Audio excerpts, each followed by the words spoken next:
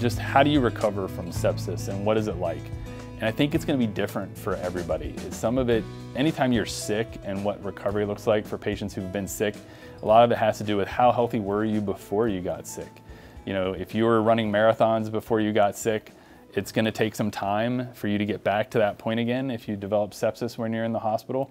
But we also know there's a lot of people that once they've been in the ICU with sepsis, where they may have been on a ventilator, they may have had some degree of sedation as part of that hospital stay and they get better, there is a long road ahead that goes into that recovery. And we're doing things here there's a doctor within one of the pulmonary critical care groups who started like a post-ICU or after the ICU type clinic to help take care of patients. And for us, a lot of those patients have sepsis, and so they can go see somebody afterwards to talk about